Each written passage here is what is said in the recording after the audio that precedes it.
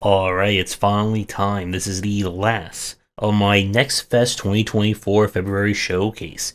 One more episode of my favorite and interesting demos from the event.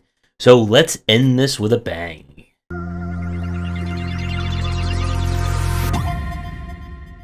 We are starting things off with the Hidden Art of Innkeeping.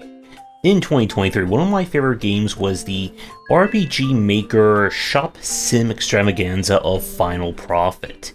And the Hidden Art of Innkeeping looks to be a game similar in that kind of shop sim aspect, but instead of running an item shop, we are running a nice little inn. It's up to us to stick it to that greedy big inn at a vacation area, and we decided to open up our own place. Can we become the best dang innkeeper in the land? Will we keep our clients happy? Can we finally deal with all those bugs and insects around? Who knows? But this is a game, much like with Final Profit, that you're not going to be getting into RPG battles and fighting demons or monsters. It's up to you to organize your inn in terms of who's staying where, the amenities in each room, and how much you're spending each night to keep it all running. As you go throughout the days, more people will join or will stay at your inn. They can provide you with additional side quests and features. You're also free to explore the area, looking for additional amenities, guests, and solve some quests around. I enjoy this one. This is definitely not going to be on the super extremely difficult side, but it is charming nonetheless.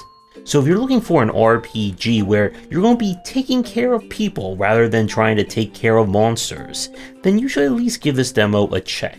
But since I know a few of you do want to deal with monsters, then this next demo may be for you with Artifact Seeker.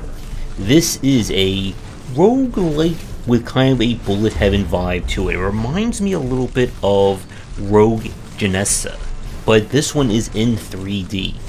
Like that one, you'll choose from various areas to explore on the map on your lovely little node interaction. Each area will have enemies, events, and more for you to deal with.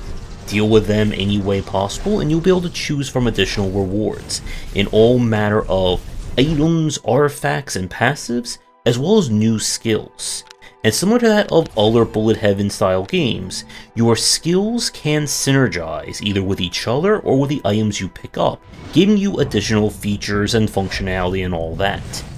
This one looks like it's going to be a fairly robust take on the kind of more rogue-like bullet heaven formula. So if you enjoyed something like Rogue Genessa and looking for a kind of bigger, more explosive take on it, I would give this one a check. If you are still, again, tired of bullet heavens and all that, I don't know if the roguelike elements are going to be enough to kind of win you over here, but there is certainly a lot more here than just standing around and letting things go boom every which way. So if you're looking for another take, I would at least give this demo a check, and if you haven't played Rogue Genessa yet, and that's Gensia I believe, then you should also check that one out as well. We now turn to Balatro? I'm pretty sure I'm butchering that name. But this is a poker deck building roguelike. And while you may be seeing poker cards and poker hands on the screen right now, this game also lets you use, well, very different cards for added effects. I guess it would be like if you could play poker but also use dual monsters to help you along the way. There's not much of a story to this one. Your mission is to clear various blinds by earning enough chips during the round. Chips are earned by playing various poker combinations. But where things get very interesting is that you can level up the different hands. You can also level up or change your cards, allowing you to do stuff like maybe get 6 kings in a row, or get access to joker cards that can change or alter the varying properties of your cards or your hands. As you go through, you'll have to deal with boss blinds, which will throw additional rules and modifiers at you, all the while you're growing your poker deck of hands and cards and all that. It is a very interesting take on the deck builder. This is definitely, I would say, more poker first, deck builder roguelike second. if that makes any sense. If you don't know when to hold them or know when to rogue them, you're going to be in trouble here. I don't know what will be in kind of the main game, if there will be any forms of persistence, unlocks, additional challenges, things like that. The demo was just all focused on dealing with the various blinds. Now with that said, you have a whole lot of RNG that can mess you up during the course of a play. You not only have to hold cards and try to get specific hands, but hopefully get the cards that you need. As the game goes on, the amount of chips required to win gets exponentially higher, and you must be able to do stuff like getting full houses or at least a flush if you want to stand a chance, especially when things get really crazy there. But still, a very original take on roguelike design and on deck building as well. So if you like a little bit of poker with your roguelike or a little roguelike with your poker, then definitely check this one out. And now we turn to a game that's a lot more action and violent than our last one with Tarnished Blood. This is a game that combines a lot of elements into something that is very original. What if we take the kind of boss rush focus and hunting of Monster Hunter, timeline turn-based combat, and a progression and brutality system of, say, Darkest Dungeon.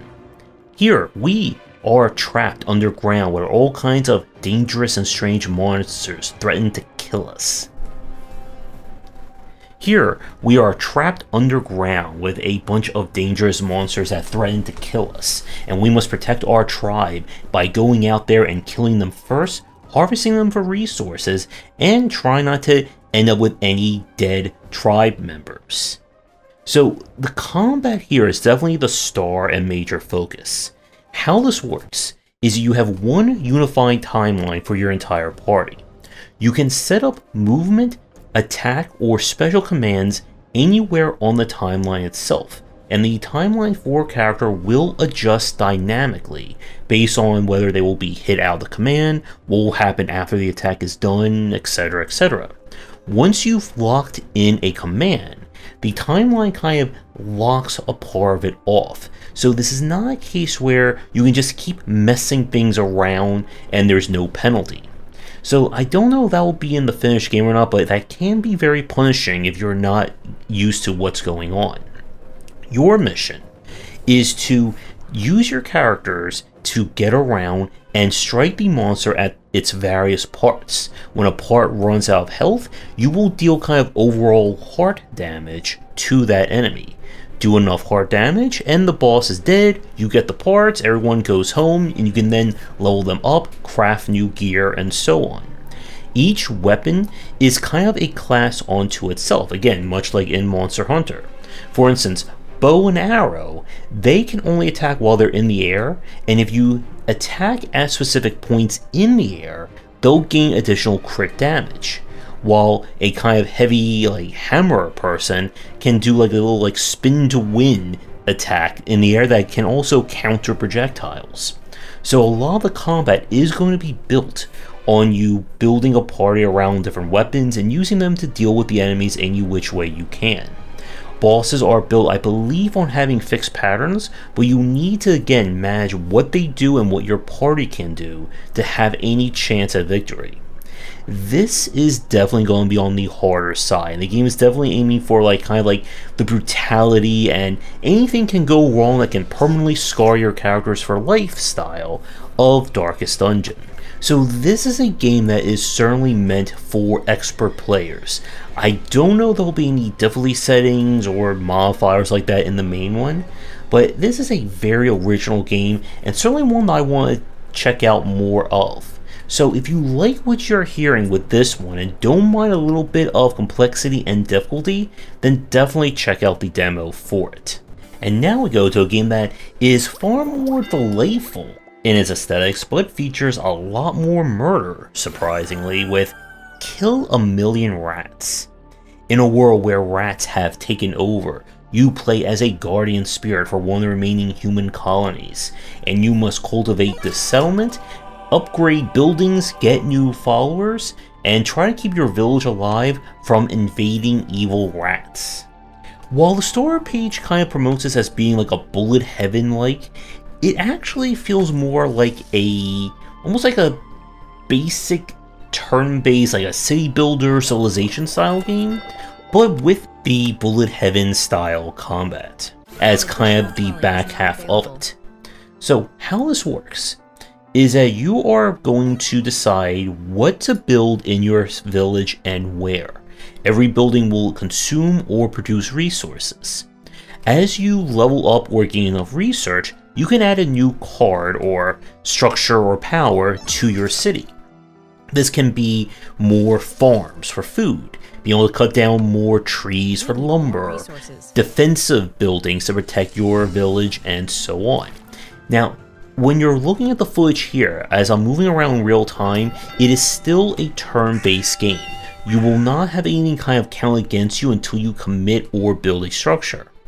After enough days have passed, the rats will invade, and they'll invade from randomly kind of chosen positions around where your base is. This is where kind of like the bullet heaven style combat comes in, as your character will attack automatically, as well as any villagers, defensive buildings, and so on that have been set up. So how you build your village will affect where you need to defend, what are going to be the hard points, soft points, weak points, and all that. Survive the waves, and you'll move on to the next season where things will change and you'll need to build additional structures, farms, woods, and all that, and you're trying to survive until winter time. This one is certainly doing a lot, and I was enjoying it from our time spent with it. It can be a little bit hard to start to know kind of where your limitations or what's kind of holding back your village. You need to be able to keep producing or having villagers because they act as your first line defense, and they're also a requirement to upgrade your village, which will unlock better buildings and that. But if you run out of food, then you are obviously in trouble. So this one, it doesn't quite play like a city builder, and it doesn't quite play like a bullet heaven like. But if what again, like our last game, if what I've been describing sounds interesting to you, then this is certainly a recommendation to try this one out. And we now have more adorable murder, which seems to be a theme now here, with Throne of Bone. This is deck building meets auto battler. We play as a necromancer who's trying to take revenge on all those nasty humans and heroes that have been trying to stop us. And we must assemble a deck of minions, monsters, demons, beasts, and more in order to take them apart. The game itself goes with the auto battler style in that whatever 4 cards, or you'll gain more as you go across a run, that you put down, they will attack on their own. Each card will have different special abilities or procs based on its own effects or the other cards on the board. Some cards may gain more power as a support card, maybe one will have a reflect damage, and so on and so forth.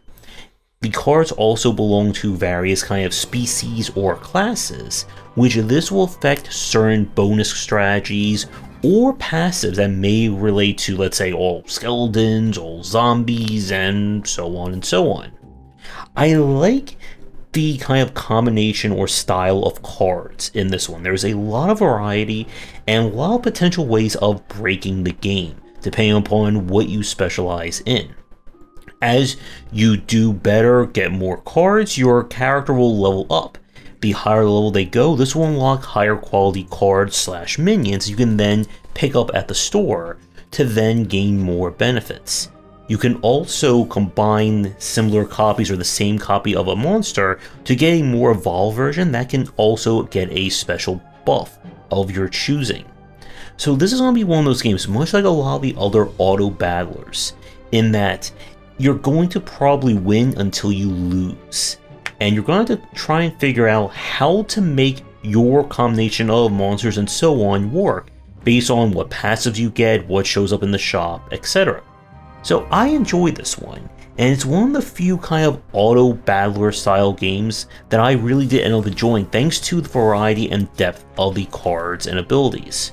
So if you do enjoy auto battlers and looking for a later side of killing pesky humans, then definitely check this one out. And at long last, we've reached the final game, and I'm pretty sure this does not involve anything to do with murder. This is Nullptr. This is a kind of action puzzle game where you are hacking corporations looking for the truth and information.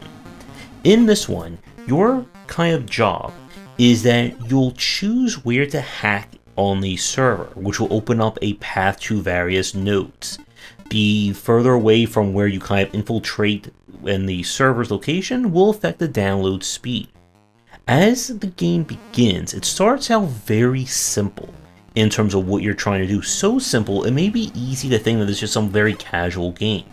But as you start learning more about what's going on, you soon learn that there is a lot more complicated to this. So one of the things they introduce is a time limit, that you can only remain kind of inside a server for 20 seconds. If you're still in there past the 20 seconds, you will lose.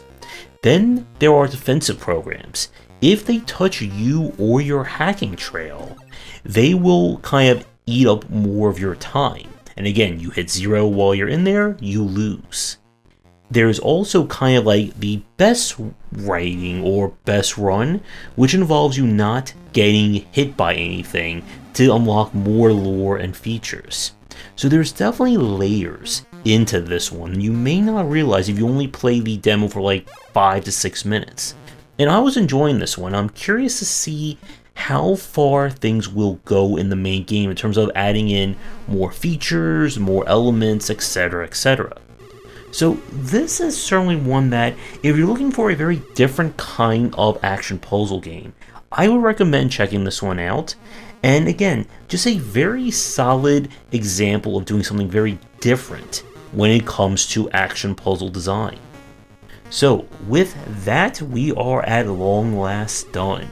This bizarre adventure has finally ended until the next nextfest at some point.